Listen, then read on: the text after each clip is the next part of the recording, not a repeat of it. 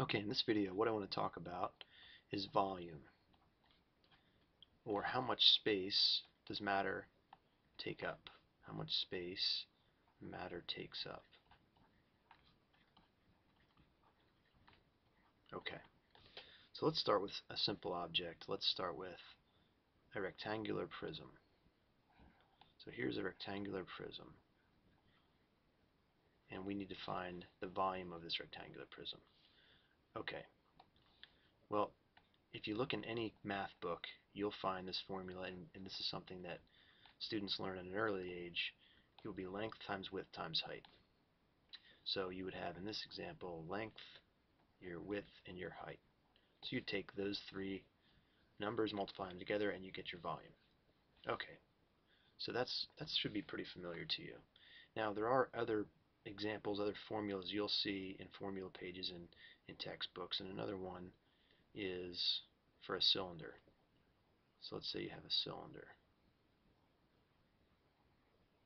Alright, there's our cylinder. What's the formula for volume for the cylinder?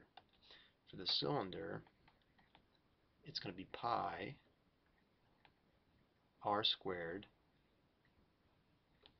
times h. Okay, remember r is the distance between, or is the distance from the center of the cylinder to the edge. That's r. And remember that pi equals 3.14. Okay? So those are two common objects. Let's do one more that is pretty common. We'll use the same color, I guess. Let's use yellow over here. Okay, so let's say you have a sphere. Not a perfect sphere right there, but just for this video, I think it'll be fine.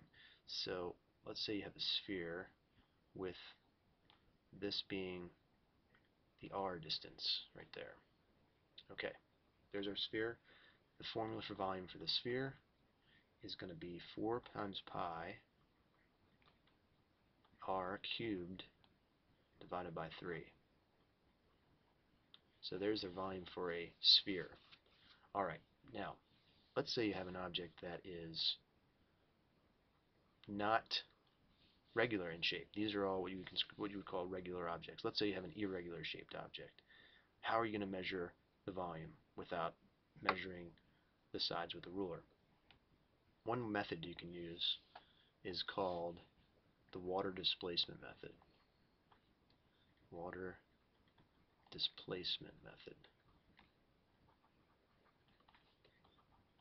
And what this means is you're going to move water out of the way. So here's an example of that. I have this bolt here, and I want to find the volume of the bolt.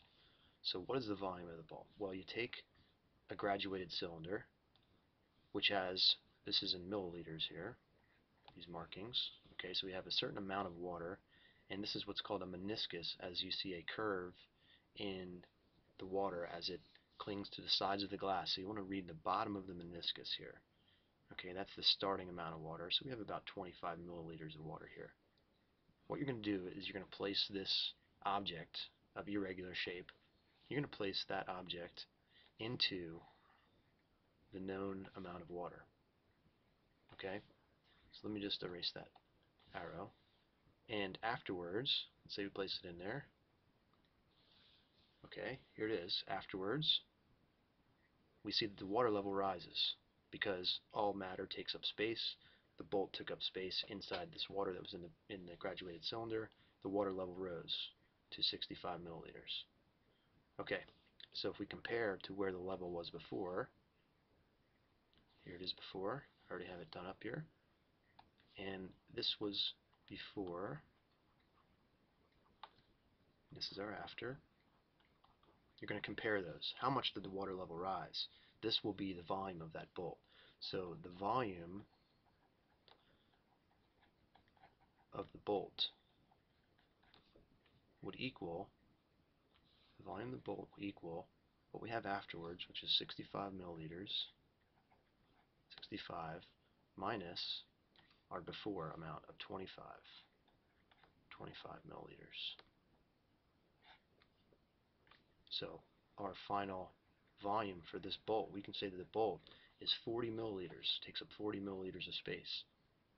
And that might sound a little strange because we're not used to talking in terms of milliliters for a solid object.